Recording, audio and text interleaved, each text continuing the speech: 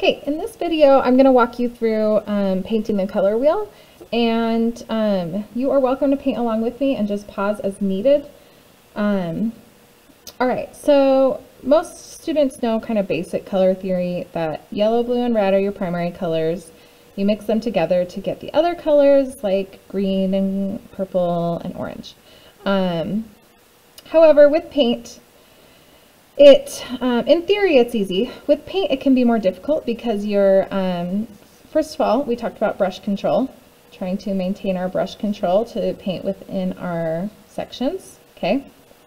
I am not going to have the best brush control in this painting because I'm talking and demonstrating and trying to go for speed here, okay? So we're trying to build brush control, and then we're also trying to learn about color mixing and paint and pigments and what happens when we mix two pigments together in different amounts, and how to achieve the color we're trying to get quickly and efficiently. And that just takes practice, getting to know your paint, getting to know the pigment strength, what colors are easily overpowered, and what colors easily overpower other colors. So first thing you can do is just paint in the primary colors, which I have labeled for you: blue, red, and yellow. I'm not going to paint my blue right now. I'll come to that. So I'm going to do this section right here. And this section between the yellow and red is going to be different mixtures of yellow and red. I'm only using those two colors. But this one that's closer to red is going to have more red, less yellow. This one is going to be kind of equal amounts, and this one's going to be more yellow and less red, okay? The colors we're going to end up with is, we want kind of our typical orange here, a red orange here, and more of a yellow orange here, okay? Again, in theory, it's easy to understand. In practice, it's a little bit more difficult. So rather than mixing a color and painting it on as I go, I'm going to mix these three colors up at once so I can better gauge if I'm doing them right and in the right spot, okay? So this one where I want red orange, I'm going to have mostly red and some yellow. Now the thing about red and yellow is that yellow is much easily overpowered by red. So I only added a little bit of yellow, but I'm not really getting much difference there. So I'm going to add some more. And I want it to look distinctly different from my red, okay? So I think that looks pretty good for my red-orange. Now I'm going to make a mixture of the two. I'm going to add a lot more yellow here. And I'm trying to get just a more typical orange. That's still looking a little bit red. To me, it's looking very similar to that. What you're finding out probably is that, or what we're finding out together, is that yellow is a much weaker pigment than this red. Okay, all paints are different, all pigments are different, all brands are different, but for this particular set of paints that we have, the yellow is quite weak compared to the red. Okay, so there we have a pretty good looking orange. Okay, and now I want to create a yellow orange. Now my brush is really loaded up with paint, and because I know that red so easily overpowers my yellow, there is still red in my brush because I haven't washed it with water. But the little amount of red that's in my brush with a big glob of yellow might be just what I need to create a yellow, kind of yellow-orange. And my palette paper is not staying in place. Okay, so that didn't tint it enough, so I can, kind of go to my orange pile and grab a little bit there.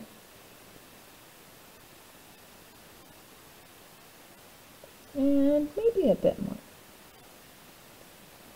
Okay, then when I feel like I have my three colors planned out, I've got my yellow orange, and my red orange, then I can start putting it onto my color wheel.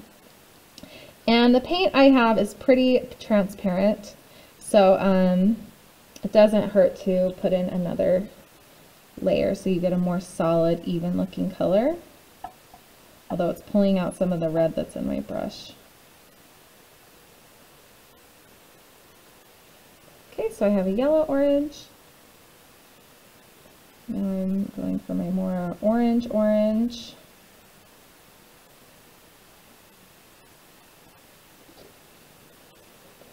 If your brush kind of gets globbed up with paint, because we used it for mixing, some artists, they always only ever mix their colors with a palette knife. They never mix with their brush. I do both. If I'm mixing small amounts of paint, I will mix it with my brush. But if your brush gets filled up with paint, make sure to squeeze it out. Okay, and then we've got our red, orange, kind of combining these two piles that I had here.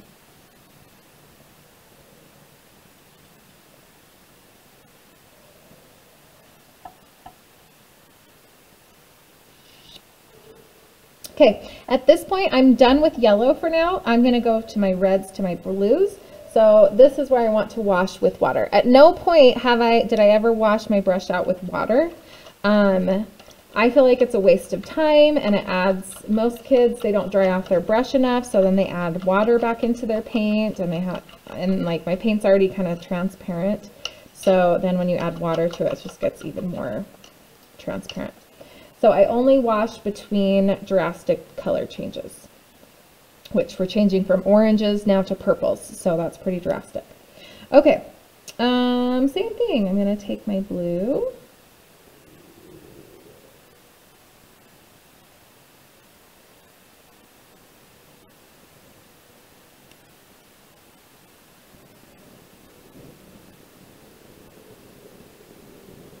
And I like to paint a couple layers on to get it a little more opaque. All right, now I'm going to mix up my three piles. So I want a blue violet,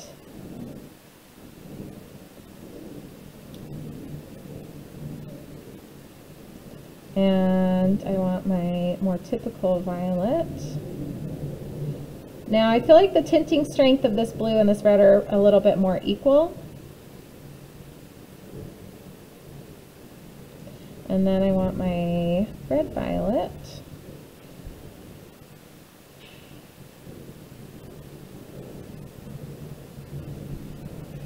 Okay, so I want my red violet to look distinctly different from my red. I think it could use a tinge more blue.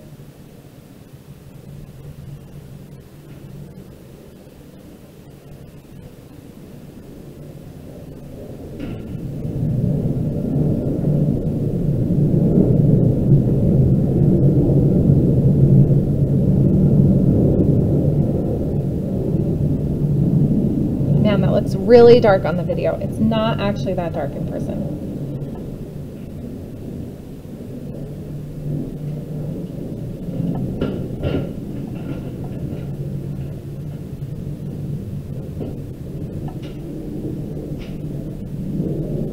Okay, and then I have my violet.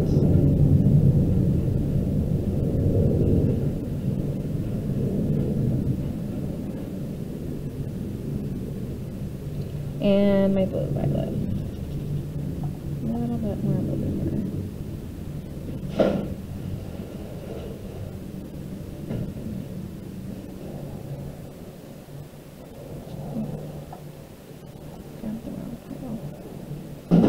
Now I know that's looking super dark in this video, but you get the idea. Okay, and now I'm going to switch over and I'm going to do this last section, blue to yellow, which is my greens. So I'm going to wash my brush really good.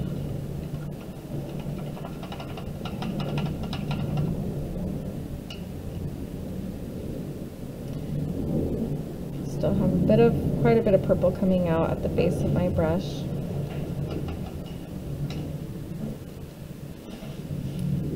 All right, now I'm ready to do greens. So you can probably guess yellow is going to be a little more easily overpowered than the blue.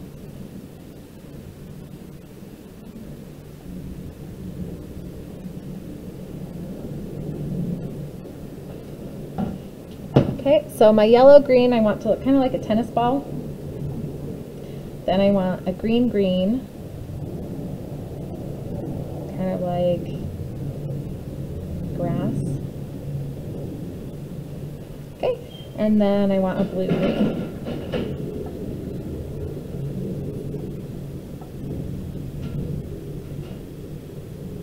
I feel like I could add quite a bit more blue to that. you're looking more for a teal or a turquoise.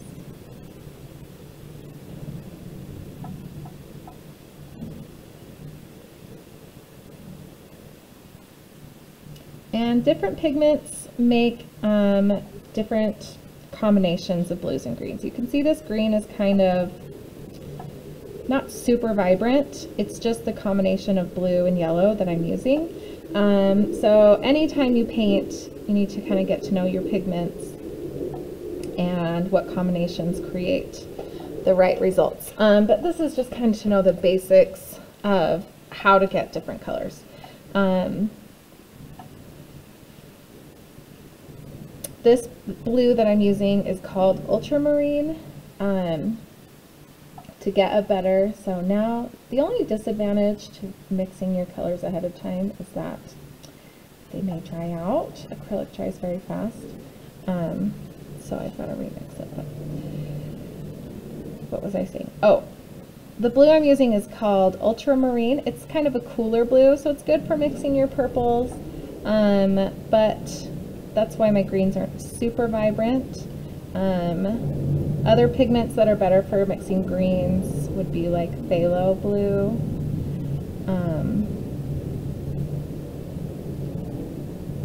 But every paint company has different names for its paint and different pigments, and so that's where it can get kind of confusing. But if you're aware of the concept that, you know, if you're not getting the color you want, it could be you're not the problem. It could be the type of paint you have is the problem. Then if you can experiment and try a different blue or a different red and get what you want, then that's good for you to know. Okay, there is part 1 of the color wheel. I'm going to make a different video that talks to you about painting the inside section.